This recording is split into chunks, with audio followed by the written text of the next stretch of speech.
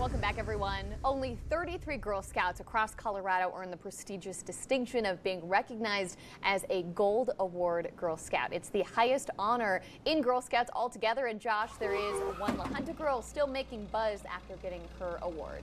Yeah, today's school buzz surrounds a Swink High schooler. Her name is Bethany Tolley. She started Bethany's birthday in a bag program to make sure kids in her area get a present and a cake on their birthday. We actually mentioned Bethany and her project here on KRDO earlier this year, but Bethany's program is still getting recognized now by the Girl Scouts because, well, she's collected cake mix, crafts, stuffed animals, games, assembled more than 100 birthday bags, all given out to elementary schools and foster care systems in our area.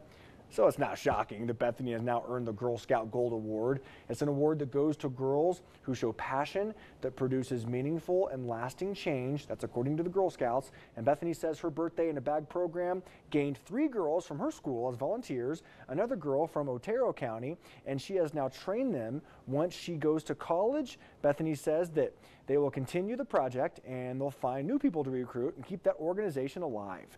Awesome. The project is also gaining momentum in Denver and is being shared with other young girl groups across the whole state. Bethany added, quote, "I want to share with the world that there is a significant joy in giving to others." Just awesome. Do you know a remarkable student like Bethany, a teacher, a project?